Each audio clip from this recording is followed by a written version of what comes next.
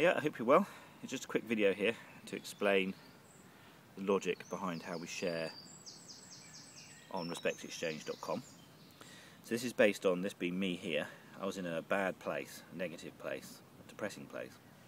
And what happened was for me is I had lots of people, as I'm showing here, who had said they'd been to similar situations, and many had, and they kept giving me advice and support, as the arrows are showing from, they're coming from the mouth.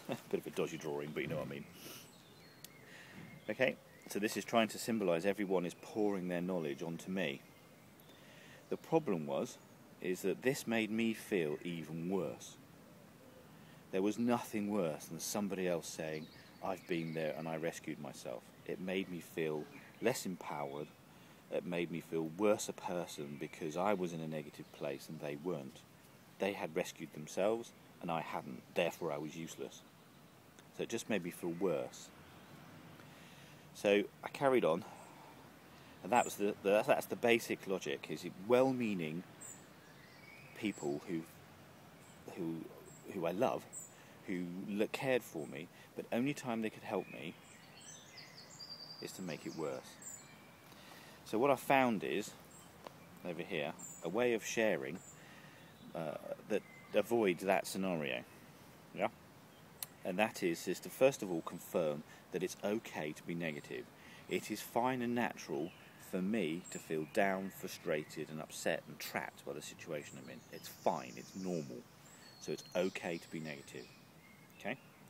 And then the next thing from that is I then seek suggestions. They're positive actions, so I've got to suggest positive actions, but without me feeling as though I'm being told what to do. Okay? And this is the logic that's behind the flashcards that we produce at respectexchange.com.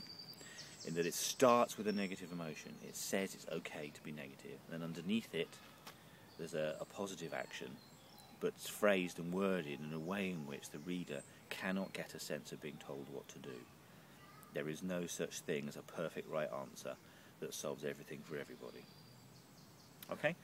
So that's my sort of personal experience, if you like, that has formulated the process by which people are sharing how they rescued themselves on respectexchange.com. It'd be great if you could join us. Thanks a lot.